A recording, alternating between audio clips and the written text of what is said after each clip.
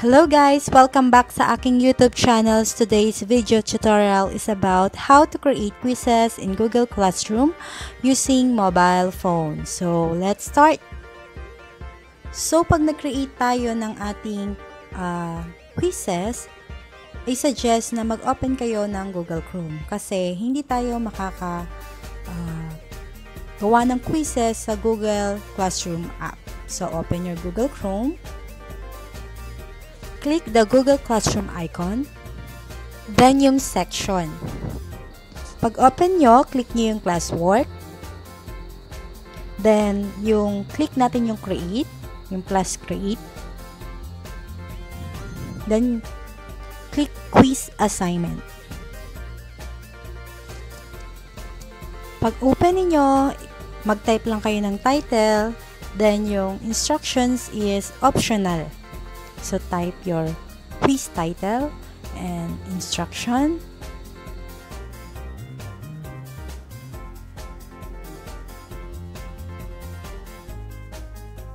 So, makikita nyo meron tayong mga choices kung mag-a-add lang tayo or magka-create tayo.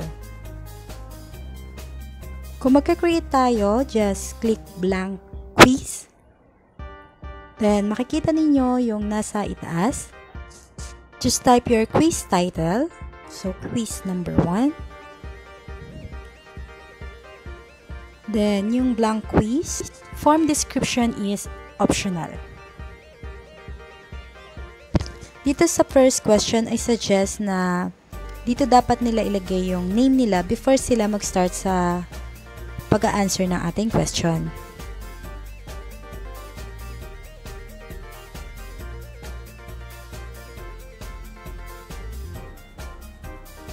Select short answer, then required, syempre, then wag na natin lagyan ng points kasi name lang naman nila. So, to add a question, just click this plus sign dito sa ilalim, then pwede na tayo mag-type ng ating first question sa ating quiz.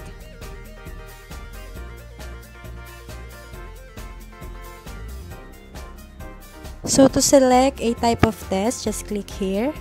Then, dito tayo pipili ng type of test na gusto natin. So, multiple choice ang pinili ko. Then, mag-a-add ako ng mga choices.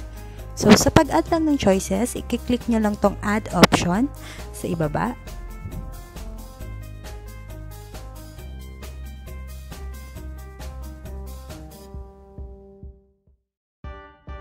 So, click this check mark para malagyan natin kung ilang points. Then, yung correct answer, pipiliin natin. Siyempre, required siya. Okay, so, to add another question, just click plus sign, yung nasa baba. So, sa aking next question, ang type of test na gusto ko ay multiple choice grid. So, I select multiple choice grid, then type my question.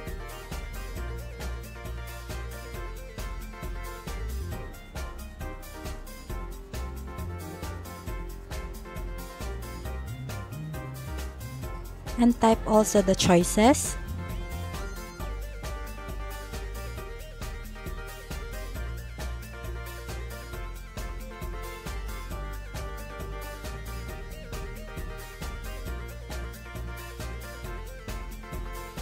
Then, click ulit natin yung check mark sa baba para malagay natin yung correct answer. And points. So, lagay natin yung points. Then, yung answer. Then, click done pag natapos na.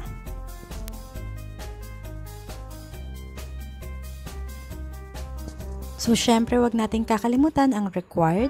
Then, add question ulit tayo. So, sa next question, ang pipiliin kong type of test is short answer. So, type the question.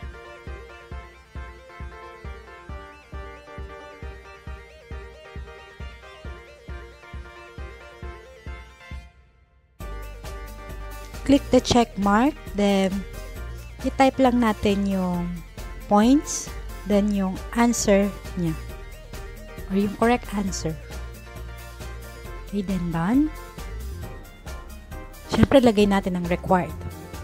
To add another question, click plus sign, Then type another question. So, ang aking question is, lalagyan ko ngayon ng picture. So, add another picture.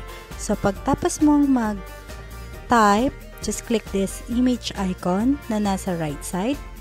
Then, mag-insert or mag-browse tayo ng image mula sa ating device. So, makikita na natin yung image na ating in-insert. So, multiple choice pa din ang aking question. So, type the choices.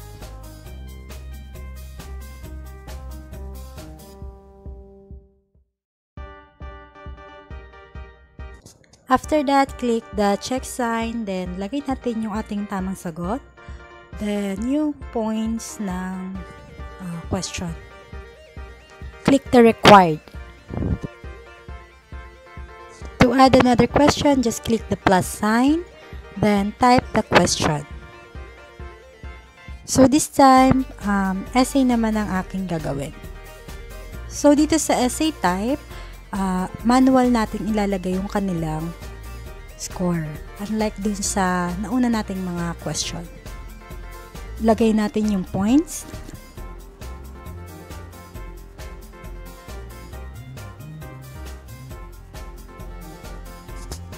Then, required. So, ayan, natapos na natin ang ating set of questions. So, kung makikita nyo sa right side, ay makikita natin yung total points. After that, i-click natin yung 3 dots na nasa taas. Then, settings. Ayusin natin ang settings, syempre. Collect email address kung gusto natin makita ang email address na ginamit nila. Then, limit to 1 response, syempre, dahil ito ay isang quiz. Then, presentation. Pwede natin i-check yung show progress bar or shuffle question order. Then, quizzes. So, make this quiz, syempre. Then, immediately after each submission. Then, para makolect natin ang responses, click responses. Then, create a new spreadsheet. So, i-create lang natin. I suggest na mag-install kayo ng Google Sheets sa inyong phone para madali nyo makita yung mga responses. So, ayan, wala pang naman kasi wala pang nagre-response. Balik tayo sa ating Google Classroom. So, kung makikita ninyo, maglalagay tayo ng points, due date, then, yung time is optional.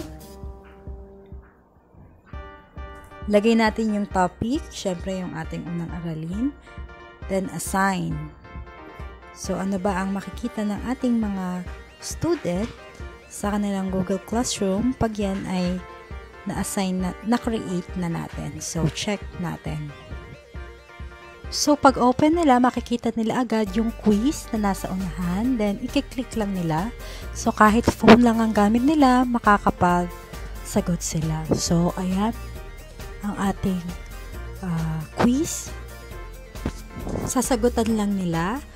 Then, after nila masagutan,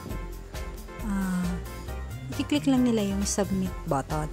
So, pag meron silang hindi nasagutan dyan, hindi iyon mag-submit.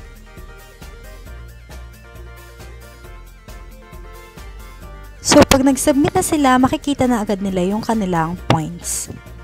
Yung essay, manual nating i-add yung score nila doon. Para madali natin makita ang mga online responses, kailangan mag-install kayo ng Google Sheets sa inyong phone. So, i-click nyo lang yung Google Sheet, then dapat naka-sign in ang inyong account sa Google Classroom. So, ma-update yan lagi tuwing merong magre-respond sa ating quizzes. Ayan. So, makikita nyo yung sagot nila, then yung score nila. Yung essay ay manually yung i-add. So, balik tayo sa Google Classroom. Paano ninyo mapapakita ang score nila? So, ilalagay nyo lang sa Students Work, Assign, then, lagay nyo yung score nila. Kung i-add nyo yung essay, so, gagawin ko 9, i-add ko ang kanyang score sa essay. Then, save. Makikita na ng bata ang kanilang score.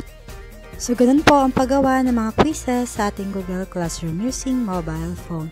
Thank you for watching!